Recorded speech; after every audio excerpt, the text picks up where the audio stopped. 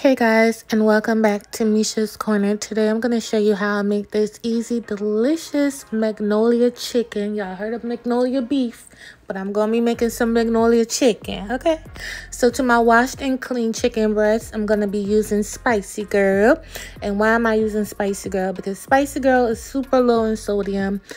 This dish has a sauce that has soy sauce base. It's a soy sauce base, so you don't want to over salt your food, so make sure you use something that's low in sodium or salt free.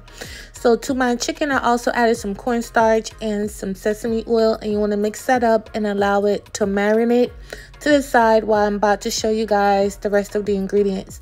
I have brown sugar, I have sambal, I have more cornstarch, sesame oil, reduced sodium, low sodium or reduced sodium soy sauce. Make sure you guys read your soy sauce. Don't come in my comments saying your food was salty, okay? You need lots and lots of scallions, the green parts. You need about a couple tablespoons of ginger. The pepper, bell pepper, is optional, but I'm choosing to use it. I don't even think that belongs in the dish, but I wanted some bell pepper and some garlic.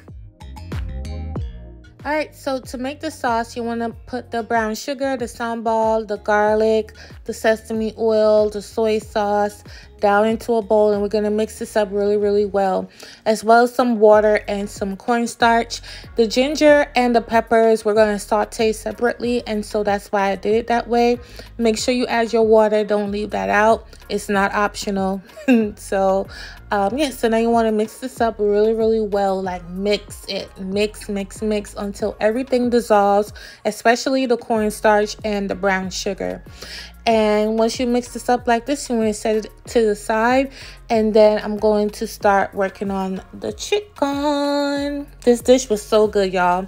But now I'm going to start searing my chicken in some oil on high heat, because you really want to get a crust on the chicken. You don't want to burn it. You don't have to cook it all the way, but you want to get a nice crust like I do right here. And I'm going to flip them all over and then remove them from the skillet. Alright, so I got rid of the oil, and now I added 2 tablespoons of butter. I'm going to add my ginger and my peppers. Now the ginger is totally up to you and what you can tolerate. I feel like it needed it to, lift the dish a bit. So I used quite a bit of it. It was about 2.5 tablespoons of fresh ginger. So once you saute that down for about 3 minutes, then you're going to add the whole entire sauce to the skillet.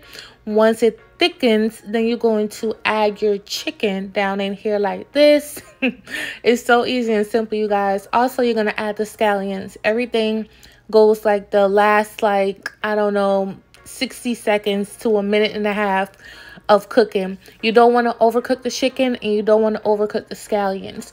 But look how amazing this looks. Oh my goodness. But anyway, let's get to the tea.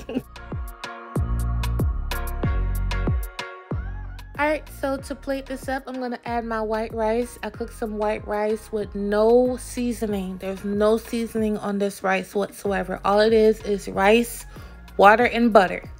That's it. No seasoning. Again, this dish, you want to be careful. Like I said, don't add salt to your chicken, and do not over season or salt your rice. So that's how I did it to balance everything out. Again, the chicken is not over salted, but at the same time, soy sauce is in here, so you want to be careful, like I said. So this is what it looks like. It's perfect. It's delicious. The chicken is tender. The sauce is just so good. And it comes together really fast. So you can't mess it up whatsoever. You can't. Lord child. I just be waiting. Every time I drop a video, I just be waiting for y'all to come in the comments getting on my nerves. But anyway, thank you guys so much for watching. I love y'all for y'all support. And I'll catch you on my next video. Bye.